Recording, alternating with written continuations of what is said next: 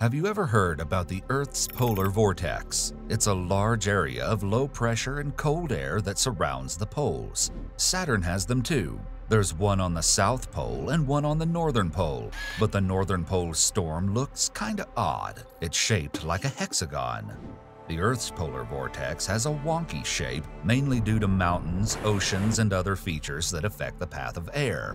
On Saturn, however, there's nothing to disturb the polar vortex. The planet is just gas. This means that the vortex here can be very symmetrical and orderly, governed by only atmospheric forces.